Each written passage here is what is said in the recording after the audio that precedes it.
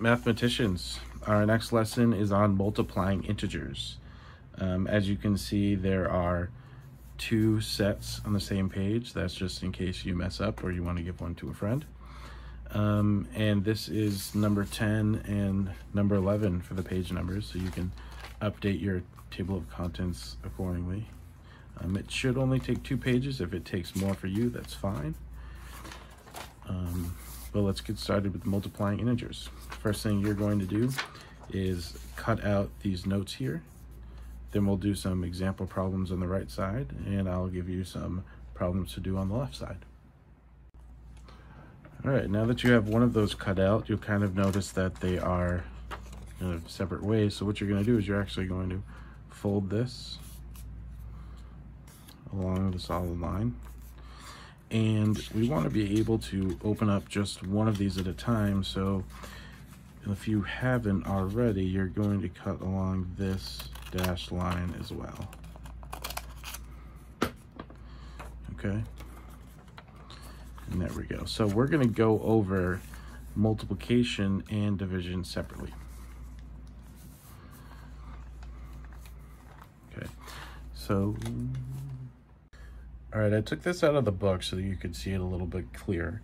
We have some rules when we multiply and when we divide. So if you open up this multiplication one here, I've already written the notes down, but I'm going to explain them. So if you'd like to pause them and then take the notes and then walk through my explanation, that's fine. Or you can write as I'm talking. But first up, we have a positive number times a positive number. That equals another positive number. For example, a positive 3 times a positive 2, that's going to give you a positive 6. And next we have a positive number times a negative number. So when you do that, you get a negative value. So 4 times negative 5, for example, would give you negative 20. And again, we're going to keep going. A negative number times a negative number equals a positive number. So this one's where it's kind of weird. Why would 2 negatives make a positive? And what I like to do and how I kind of like to think about this is if a good thing happens to a good person, it's a good thing, right? Something nice happens to someone you like or someone else that's nice, that's really good. If something good happens to someone that's bad, that's a bad turnout. Usually you don't want something good to happen to someone that's bad. In this way, if something bad happens to somebody that's bad, it's a good thing. So it's kind of one way you can think about how 2 negatives can make a positive. And if we keep going here, a negative times a positive is a negative, because if something bad happens to a good person, it's a bad thing. And the examples that match up are negative 5 times a negative 8.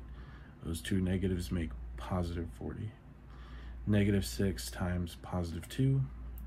You line those up, a negative and a positive equals negative 12.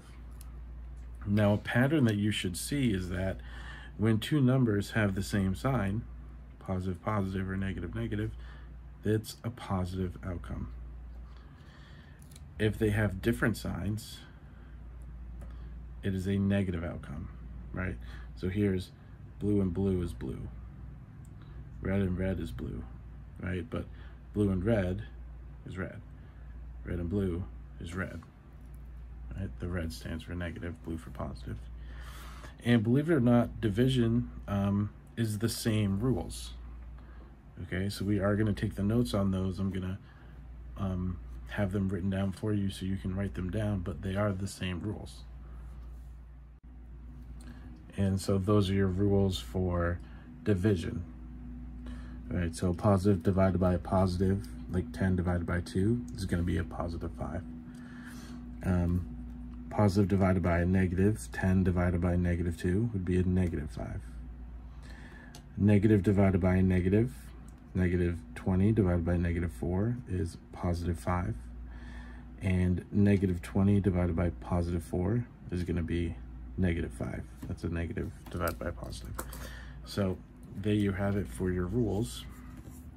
And if we bring back our interactive notebook here, you are going to tape or glue the back part down so that you can flip it open and see the rules. And you don't want to do it in the middle because we're going to have some practice problems. So do it right about, leave one line, is probably fine. Do it right there. All right, I wanted to show you these two examples specifically because they look different than problems that you may have seen before. Right here, for example 1, we have -5 times 7. So we have a positive times a positive, that should be a positive number, right? However, look at this negative symbol on the outside. What this means is you're really doing -1